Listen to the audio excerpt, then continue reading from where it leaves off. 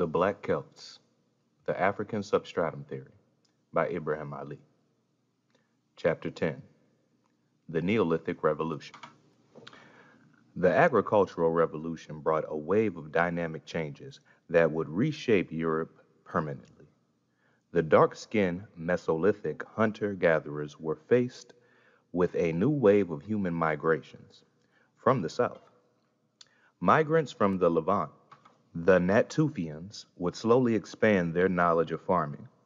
The Middle East Epipaleolithic period, known as Mesolithic in Europe, provides clear evidence that the Natufians were gradually developing a complex society based around the development of a sedentary lifestyle and a range of innovative cultural products.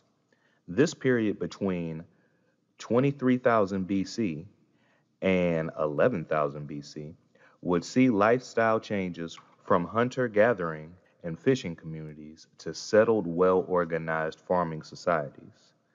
The spread of agriculture was slow and gradual, as Lisa A. Mahar highlights below. Gordon Childe coined the term Neolithic Revolution to refer to the development of human control over the reproduction and evolution of plants and animals, which arguably was the single most significant social, cultural, and biological transition since the origin of our species. Many revolutionary features of the Natufian and subsequent Neolithic periods developed gradually over a long time in the late Pleistocene. During more than 10,000 years, we see evidence of the very early systematic exploitation of plants and animal species, mobile art, and orientation in a range of material evidence for specialized theologies: nets, cordage, wood, construction, and refinement of older technologies. Lisa A. Mahar. Evolutionary Anthropology, 21 and 69 through 81, 2012. The diffusion of farming technology marked the beginning of a clash of cultures. The Mesolithic hunter-gatherers, who we now know were very dark-skinned, faced a new challenge from a more dynamic people, who would start the Neolithic Revolution. Evidence suggests that these newcomers spoke Proto-Hamito-Semitic, Afro-Asiatic languages. Dark-skinned Mesolithic tribes came face to face with equally dark-skinned Proto-Hamito-Semitic Neolithic tribes. Both the Mesolithic and Neolithic population have left a deep contribution to the European genetic pool.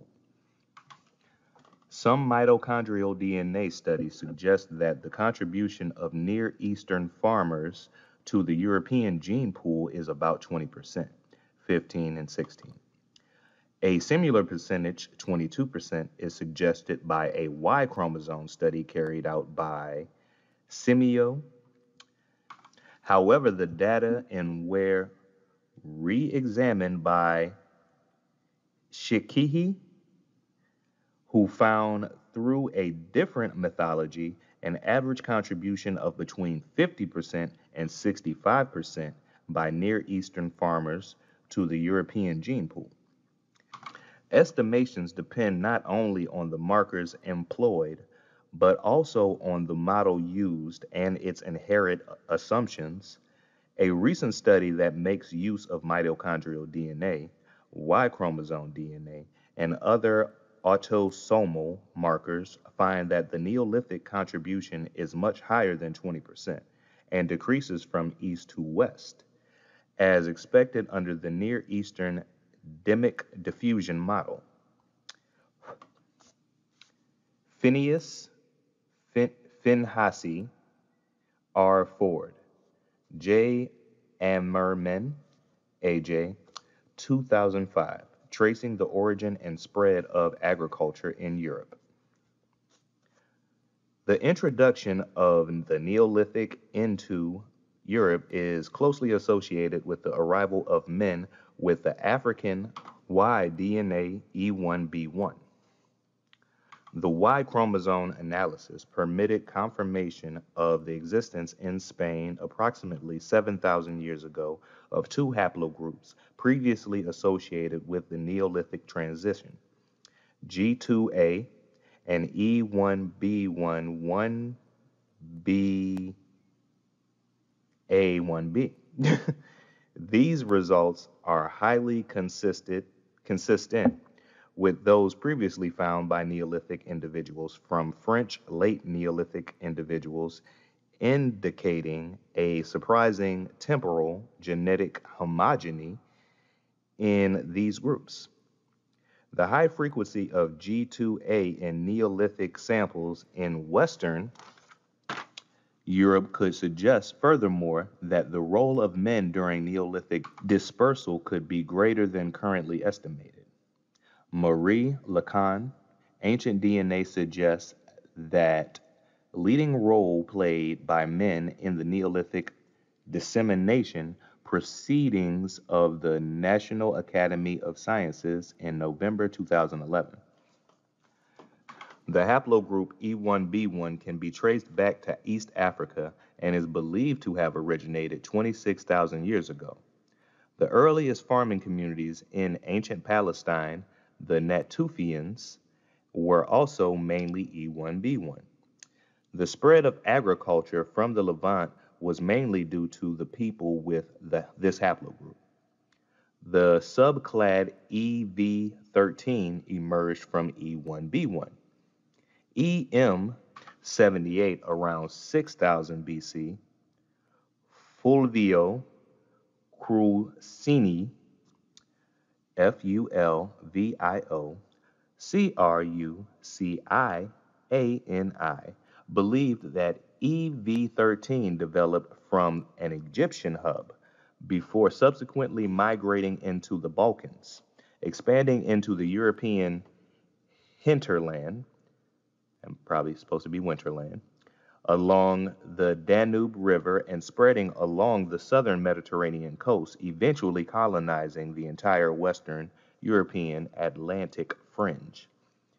DNA analysis have shown that the male population belonged to specific haplogroups, namely E1B1, EV13, G2A, T1A1, and J. The spread of the Hamo-Semitic Afroasiatic can be associated with this sub-Saharan haplogroup.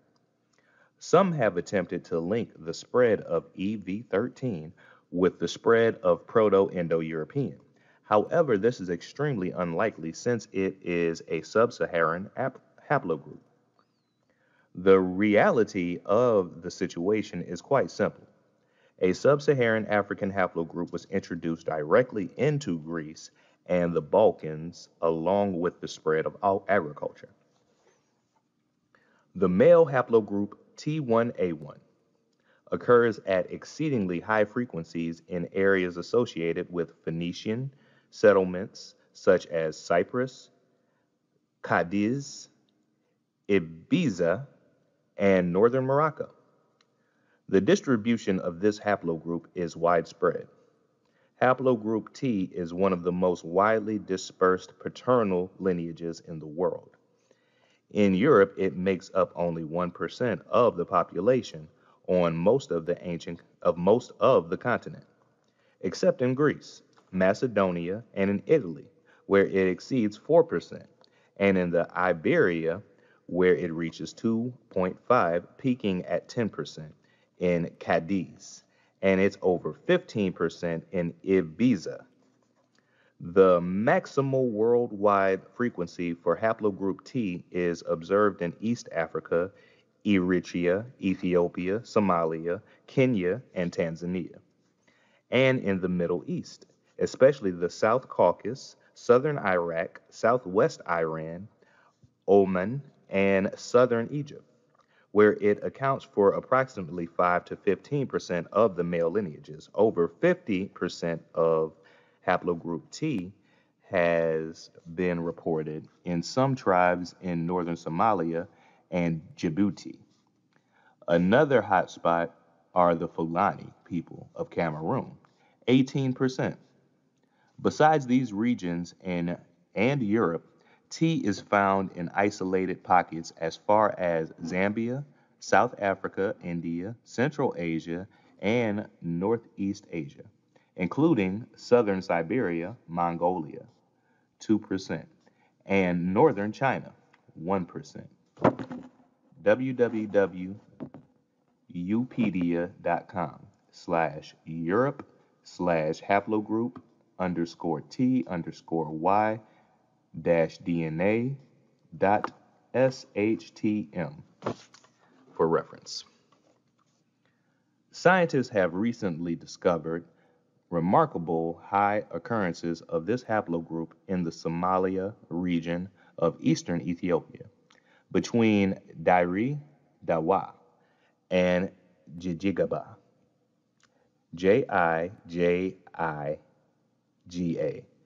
Jijiga. There we go. It has also been discovered that this haplogroup could play a major role in the performance of marathon runners from the Horn of Africa. It is positively associated with individuals who have abilities in long distance running. It was found in 14% of elite runners. Considering the Somalia region of eastern Ethiopia has the highest frequency of haplogroup T1A1A recorded so far, it is a puzzle why Somalis from Ethiopia have not appeared in the Ethiopian national team, even though the majority of Arusi Oromo population tend to have haplogroup J. An astonishing 43% of Arusi elite runners were found to have haplogroup T1A1, a clear indication that this haplogroup can positively be associated with becoming a successful long-distance runner. See Morin Collin, 2004, Y chromosome haplogroups of elite Ethiopian endurance runners. Human Genetics, 15 and 6. For reference, in 1942, Gordon Child proposed that the large group of these early farming communities led to their need to expand into new regions. Child proposed that the expansion of agriculture was due to human migration and not due to adoption via commerce with incoming new communities. However, we know that the spread of agriculture can involve more than one mechanism. To understand the African substratum theory and its association with the adoption of farming, we must appreciate that there are several ways in which the knowledge of farming spread. The late Marek Zvebil's spelling Marekzvelebil. His research approach has enriched our knowledge of Mesolithic, Neolithic interactions by applying bioarchaeology. His paper, The Agricultural Transition and the Origins of Neolithic Society in Europe, has strengthened our understanding. Below are some mechanisms that need to be considered. Folk migration, direct population movement with a direct population replacement. Demic diffusion, non-direction colonization of small areas by small households or groups with gradual population replacement. Elite dominance, arrival of a social elite who impose themselves over an existing population, causing genetic community with genetic markers of new elite populations being retained. Infiltration, small and gradual infiltration, sometimes of specialist groups with specialist skills, e.g. craftsmen/women. Sometimes not genetically detectable, but there may leave behind small-scale genetic signature. Leapfrog colonization. This involves selective colonization of an area, forming an enclave settlement among native inhabitants and giving rise to a genetic island. Frontier mobility involves small-scale movement of population within contact zones. Contact involves trade with no genetic replacement. For reference, see Zevebil Marik, 2001, The Agricultural Transition and Origins of Neolithic Society in Europe. For reference. The Mediterranean islands of Cyprus was settled by Near Eastern farmers around 8200 BP. For Crete, the next neighboring island, it took another 1,000 years before farming would be adopted. This still poses a real puzzle for archaeologists. There is ample evidence for the widespread use of boats by ancient communities in southern Italy and Crete, and yet the slow spread, 1,000 years, of farming from Cyprus, a relatively short distance away, certainly needs further investigation. One route involved maritime-based colonization of Cyprus, central Anatolia, and Crete and Greece, starting from the Levantine base. The second route was a land route from central and western Anatolia into Thrace and spreading into southeast Europe. Pinhasi comments on this. In their analysis of craniometric affinities between populations, point to the homogeneity between Catalhoyuk, an early Neolithic Greek, and southeastern European groups. The homogeneity contrasts with the pronounced heterogeneity found among other pre-pottery Neolithic groups in the Near East. On the basis of these results, the hypothesis that a founder population from central Anatolia, represented by specimens from Catalhoyuk, spread into southeast and central Europe. At the present time, it is unclear whether farming reached southeast Europe by means of secondary demic expansion from Anatolia or as a continuation of the initial dispersal involving Cyprus, Crete, and mainland southeast Greece. Pinhasi R. Plukinik, 2004, Kerr Anthropolo. Yeah.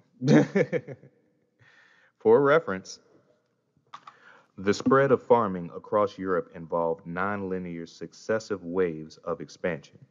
Farmers from the Levant and Anatolia pushed into Greece by the 8th millennium, before the present era.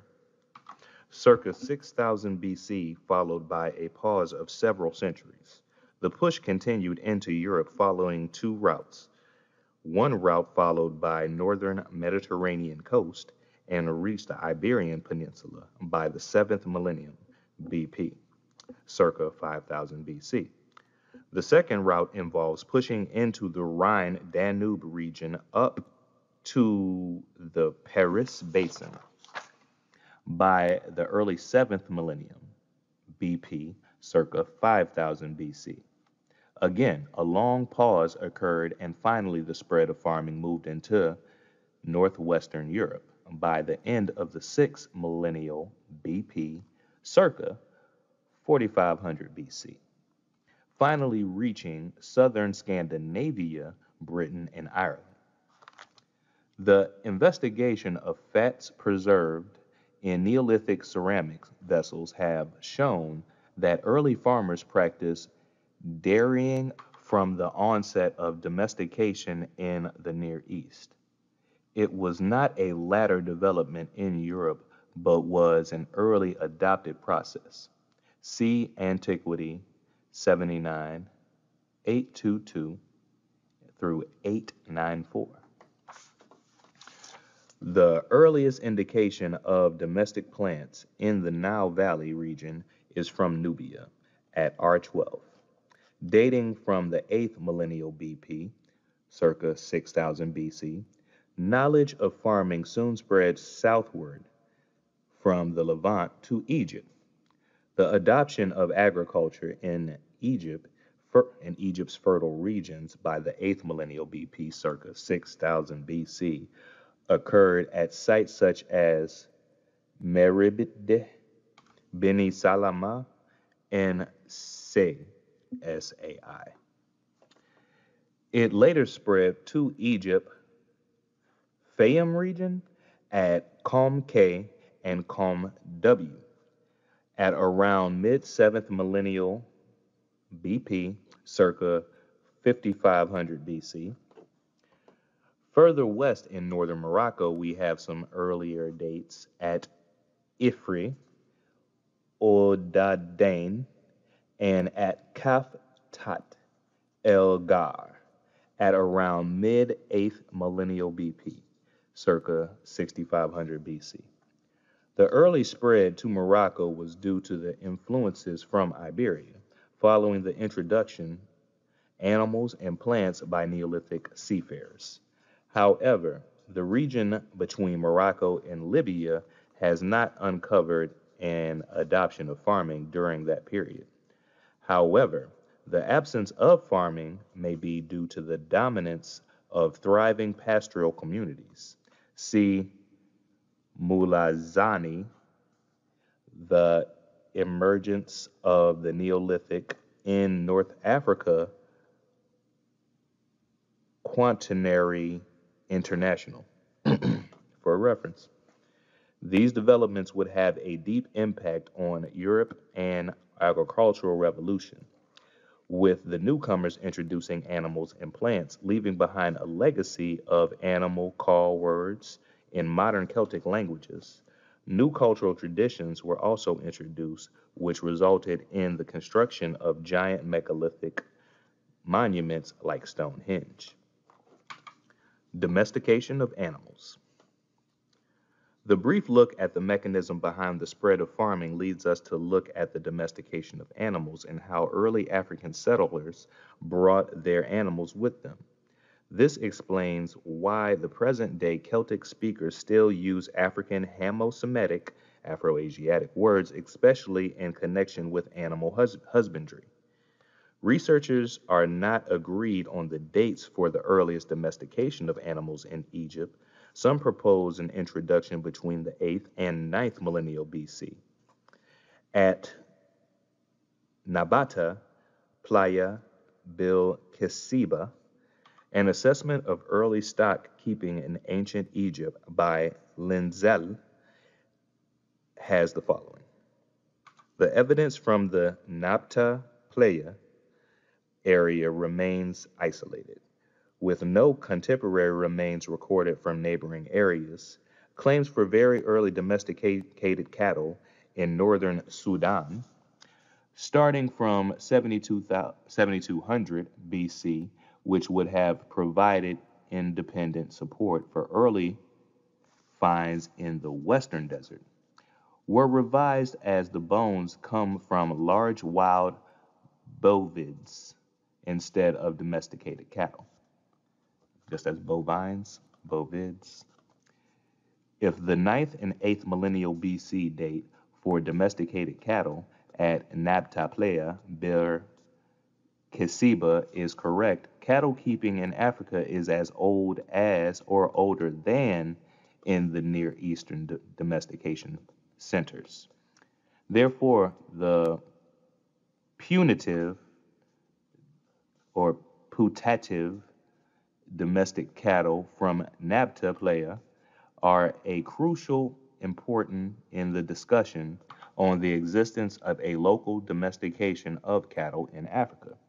However, based on a recent genetic study on over 1,500 modern cattle individuals worldwide, it is hypothesized that extant African unhumped cattle are descendants of domesticated cattle from the Near East, but with a high level of admixture with local African aurochs, Aurochs. This hypothesis of admixture remains speculative in the absence of genomes from African Aurochians, plural of the word I said earlier. Only from the Middle Neolithic onward, 6100 through 5400 BC, do uncontroversial domestic cattle remains appear, now metrically distinct from Aurochs, Aurochs, in the Napta Bir Kisaba region. For reference, Linsell, New Archaeozoology data from Fayum Neolithic with a critical assessment of the evidence of early stock keeping in Egypt. 2014 for reference. Animal husbandry.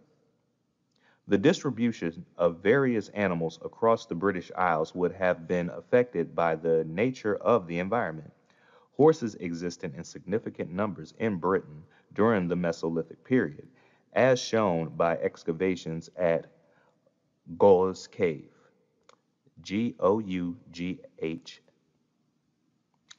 The lack of evidence for the presence of horses in Ireland during the same period still remains a mystery. Some presume the nature of landscape might have been unfavorable in some way. Domesticated species such as cattle, Bos taurus, and sheep, Ovis addis, speaking Latin, were established by the early Neolithic, while the horse, Equus caballus, arrives a little later, circa 4000 BC. The Irish Quaternary Fauna Project has shown that some Mesolithic communities had knowledge of domesticated animals. The domesticated dog, Canis familiaris, was present in Ireland during the Mesolithic era. Interestingly, the Irish Quaternary Fauna Project has shown that Kerry red deer were introduced by Neolithic settlers. Numerous red deer, antler bones, and artifacts have been recovered from Neolithic burials, 4700 BP, at Annog, County Limerick. These antlers were made into mushroom-headed pins, and many have been found in passage tombs. The earliest date we have for the remains of red deer in Ireland is 4190 BP. For Stonestown County, Longsford, see Quaternary Science Reviews, Volume 16, pp. 129 through 159, 1997. For reference, the pioneering farmers entered the Balkans and then spread slowly along the two routes described. These pioneers successfully adapted to different environments and were able to breed their animals. It is intriguing that these sub-Saharan Africans were able to fill their boats with their animals and navigate the dangerous Atlantic Ocean. They were highly skilled and master navigators. Masters at navigating the seas using the stars. The application of DNA analysis has increased our knowledge of the origin of domesticated cattle and confirms the introduction of cattle from Africa via a maritime route. The modern and ancient mitochondrial DNA sequence we present here do not support the currently accepted hypothesis of a single Neolithic origin in the Near East. Breeds domesticated in the Near East are and introduced in Europe during the Neolithic diffusion probably intermixed, at least in some regions, with local wild animals and with African cattle, introduced by maritime routes. As a consequence, European breeds should represent a more diverse and important genetic resource than previously recognized, especially in the southern regions. Albino Beja Perea, the origin of European cattle, evidence from modern and ancient DNA. For reference, domestication of cats. Cats have a special place in the culture of many African and Middle Eastern societies. They are treated with the utmost respect. Growing up in such a society, one was told, be nice to cats, otherwise they will curse you. They are seen as clean animals and obviously beneficial for keeping mice and rodents away. Evidence from early Egyptian tombs have revealed cats buried near humans at Heracleopolis during pre-dynastic times, indicating an awful close relationship, and it is feasible that domestication of cats reaches as far back as 6,000 years ago. See Journal of Archaeological Science, 45, 2014. Since the earliest domestication of cats might have occurred in Egypt, it is not surprising that the word for cat in ancient Egypt is also the same name in other Hameo-Semitic Afro-Asiatic languages. The knowledge of domestication spread from ancient Egypt and the Natufian Levant. It is subsequently spread to the Balkans and the rest of Europe. Studies have indicated that the domestication of cats in China may have been stimulated by the transport of these animals from Western Asia along the trade routes accompanied by other animals such as cattle, goats, and sheep. See Pinaz, 2014, January 7th, 111, pages 116 through 120. Animal call words. The Welsh educator David Thomas, OBE, completed the only known study of linking animal call words within human migrations. David Thomas, OBE, was born in 1866 in Llanwyn near Lampeter, Carmarthenshire, Wales. His pioneering work, Animal Call Words, A Study in Human Migration, was published in 1939. He left South Wales in 1889 to take up an educational post in North Wales.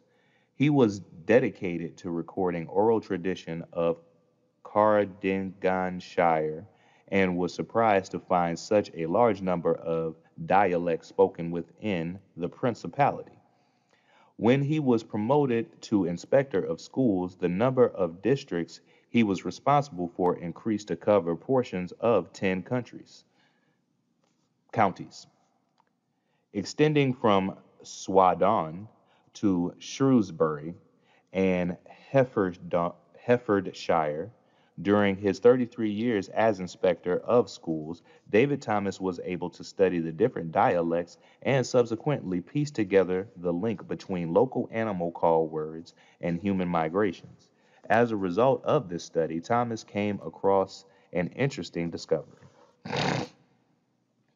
It was in connection with this research work that in South Carmarthenshire, in the very part where I had expected an important dialectical discovery to be made, I came across a strange system of numeration which had not previously been recorded, a system which the best phylogecists, phylogecists of the continent regarded as belonging to an epoch earlier than that of the most ancient Irish manuscript and used by those Goidelic Celts who had reached southwest Wales from Ireland. David Thomas. The inhabitants of the English counties of Herefordshire and Cumbria currently only speak the English language. However, rural shepherds continue to count using Welsh numbers well into the 19th century. These shepherds did not know what language they were counting in, a clear example of substratum theory. David Thomas observed the same phenomenon with animal call words. For example, the animal word sock, bis, thur, quiche, etc. are derived from Hameo-Semitic Afro-Asiatic languages. Although many words in Celtic are Indo-European, others have been inherited from languages spoken by people who inhabited these islands in antiquity. The African call word for cats is found in many parts of the world. In Norway, people say ps, ps for calling cats. Koreans use tst, tst. In Mayan, we have miss, Finnish, kisa, while the Irish have pishwish for calling cats. And the East African Somali use bis for calling cats. It must be stressed that these calls are not onomatopoeic, onomatopoeias. This is That is, they are derived from the sound that the particular animal makes. Whereas, for example, in China, the word for cat is mao. And in Vietnamese, there is meow. Both are onomatopoeias and are derived from the sound cats make. In English, a cat is said to make the sound meow. However, the forms derived from the word bis are derived from Hameo-Semitic. Afro-Asiatic name calls for cat, i.e. bis, bisset, tis. This word was transformed to European by African Neolithic, was transferred to Europe by African Neolithic farmers that colonized these islands. Thomas begins his work by saying, British civilization has its origins neither in the Celtic people nor Romans, but with those people who came over to our country when the pharaohs were ruling over Egypt, and when Mesopotamian kings were sending out prospectors and traders to the utmost ends of the known world. After years of research, Thomas came to the following conclusion. I have been forced to believe that still other words are found among these terms used to speaking to domestic animals. This is due to the fact that these terms are seldom or never taught,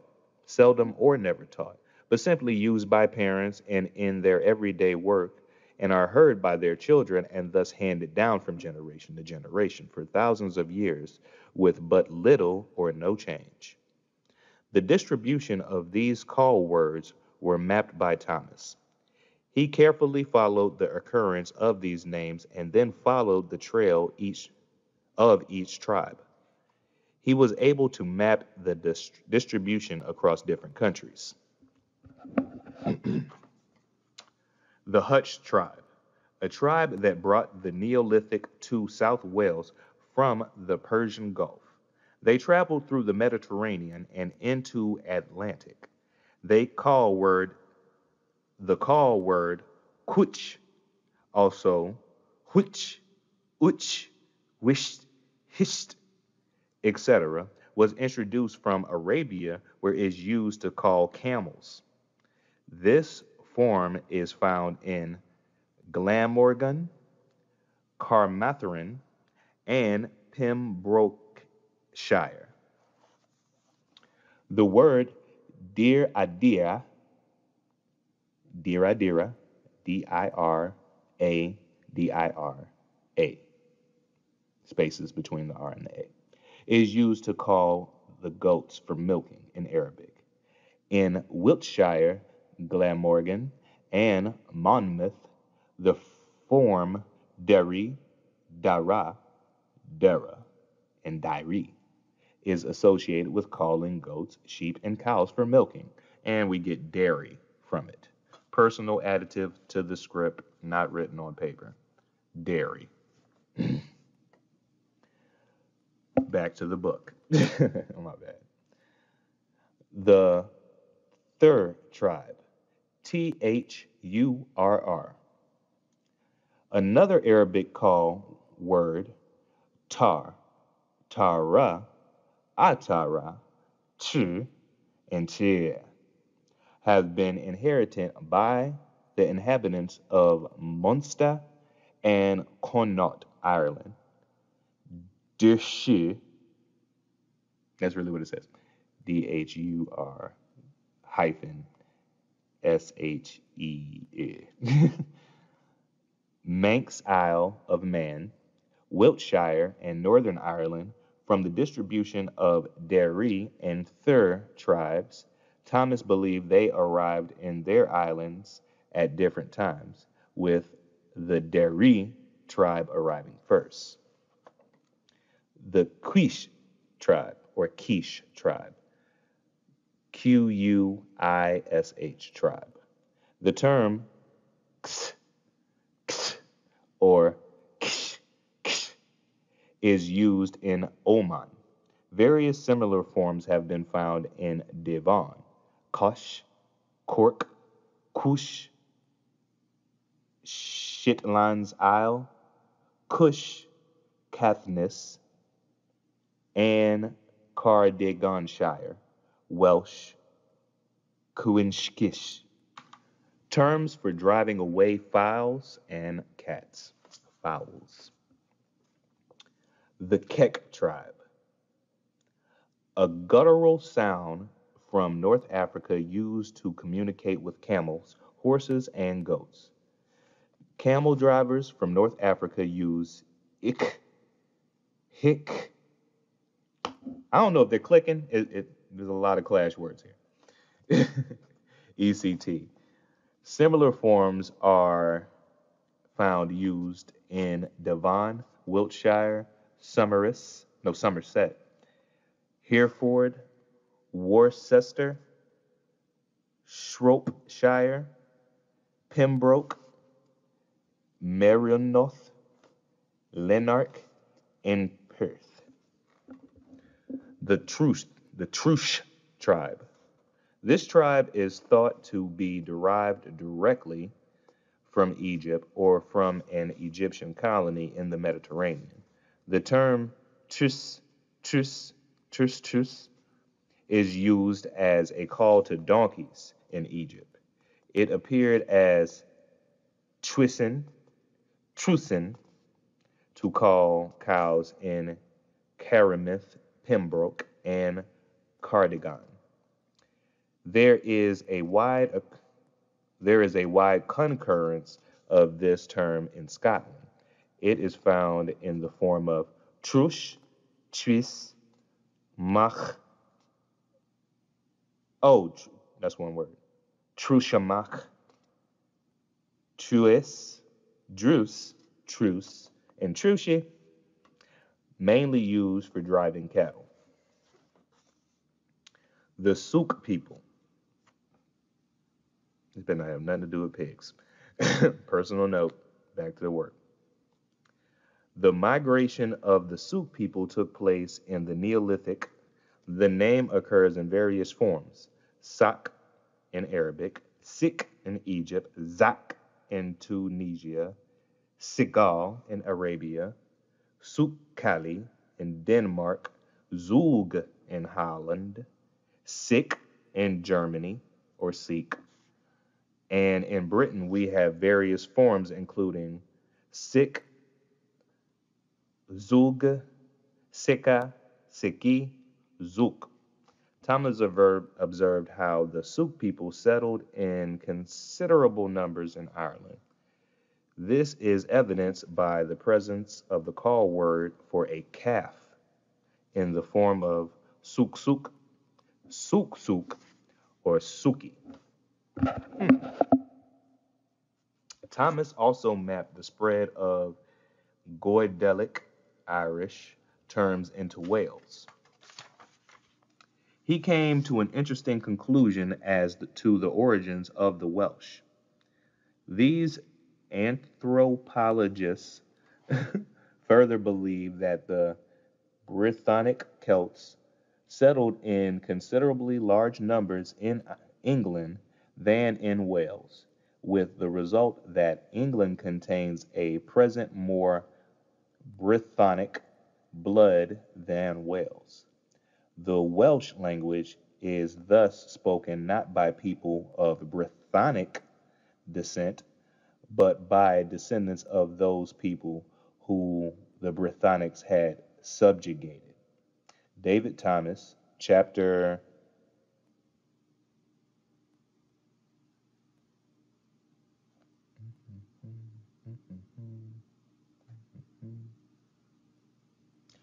Roman numerals, I'm sorry, XV111, the Brythonic invasion of Britain. The pioneering research of David Thomas has never been repeated. The link between the animal call words of Scotland and Egypt are particularly fascinating. It adds further support to the legend of